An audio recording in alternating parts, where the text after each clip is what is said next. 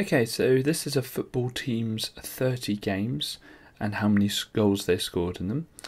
And it asks us for the total number of goals the team scored in the season. So in 2 of the matches, they scored 0 goals. So the first box, they haven't got any goals at all. 3 of the matches, they scored 1 goal. So they've scored 3 goals in those 3 matches.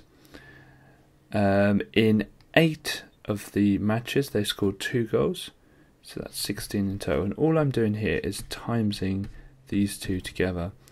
12 matches with 3 goals, so that's going to be 36. And in 5 matches there were 4 goals, so that's 20 goals in total. Now in total, we're going to add those together, so 3 plus 16 plus 36 plus 20, which is 75. So they've scored 75 goals in total.